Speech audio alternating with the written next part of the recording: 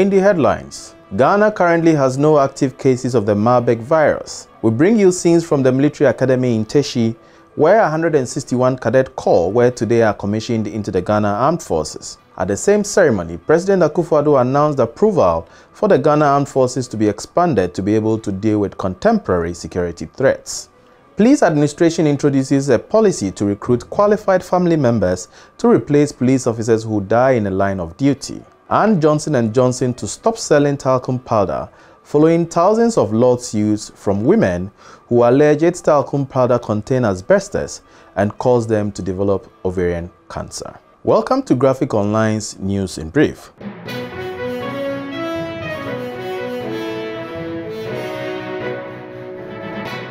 Ghana currently has no active cases of the Marburg virus disease, a month after recording the first case of the highly infectious zoonotic disease on July 4th.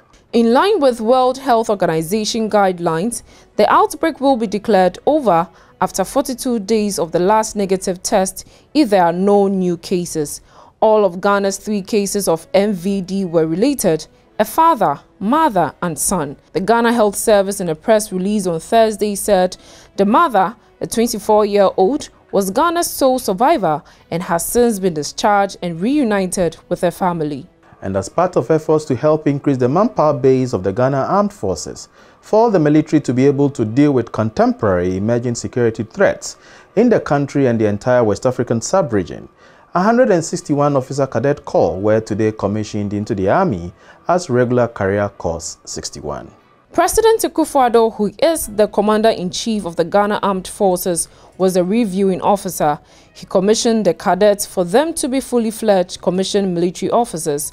The toast of the regimented parade was the Ghana Armed Forces Mass Band that used tunes from popular music collections like the signature tunes of Game of Thrones, Amulanga by Magic System and Kweku the Traveler by Black Sherif to march in various formation to the admiration and applause of the audience.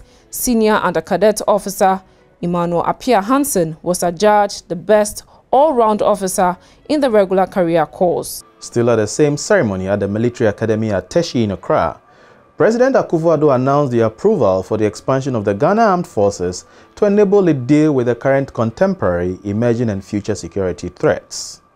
President Akufo-Addo said for the country to be able to deal with the threats, the expansion of the Ghana Armed Forces was necessary. He said in line with the threat analysis, the acquisition of requisite equipment, logistics, infrastructure development and increase in manpower are being pursued vigorously. In terms of manpower expansion, the Ghana Armed Forces has recruited and trained some 3,000 soldiers between 2017 and 2020. Ladies and gentlemen, in view of the contemporary, emerging and future threats in our region, addressing security issues cannot be business as usual. The government has thus approved the expansion of the Ghana Armed Forces to cater for these threats.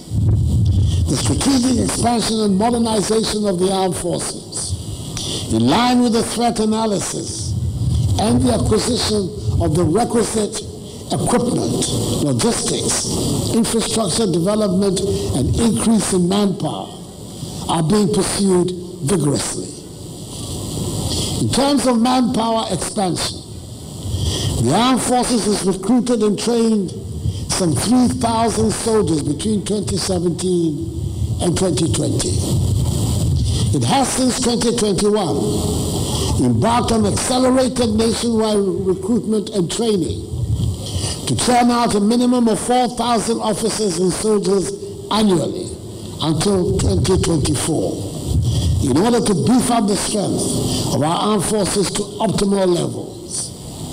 Thus, a minimum of 2,000 recruits are trained in recruit training schools of the 3 services every 6 months, whilst the strength of officer cadets enlisted in recent times has been increased exponentially since 2020. Notwithstanding the COVID-19 pandemic, 163 were enlisted for regular career in-course intake 61 in 2020, whilst 210 have been enlisted for regular career course intake 62 this year. From the military, we take you to the police, where some sweet news for police personnel and their families, following the police administration's announcement that it has introduced a new policy where a policeman or an officer who die in the line of duty will be replaced by a qualified relative, either a son, daughter, brother or a sister who qualifies. The Inspector General of Police, Dr. George Akufo-Addo, who made this known, said it is to help serve as a motivation for the personnel. The IGP explained that the recruitment of the said son or daughter as replacement will be based solely on qualification. Speaking at a public lecture at the Kwame Nkrumah University of Science and Technology on Thursday, the IGP added that the initiative is to help compensate the family for a loss of their kin. He explained that the move is part of measures to encourage officers to deliver their best. We have provisionalized the environment to the level that when you die in line of duty, with all the courtesy that we give, we also open the opportunity for a child of yours or a brother who is qualified to be recruited to take your place. The relative will continue the works that you could not finish because of your untimely death in line of duty. So it will be a way of pacifying the family for their loss, he said. That we give you. You also open the opportunity for a child of yours or a brother of yours who qualifies to be recruited to take your place whenever there is a recruitment process ongoing. So that child continues the work you couldn't finish because of your untimely death, which was also in line with what? Duty. And then more or less like a way of pacifying the family for their loss. And to wrap it up, Johnson & Johnson will stop making and selling its talc-based baby powder around the world from next year. The announcement comes more than 2 years after the healthcare giant ended sales of the product in the US. Johnson & Johnson faces tens of thousands of lawsuits from women who allege its talcum powder contained asbestos and caused them to develop ovarian cancer.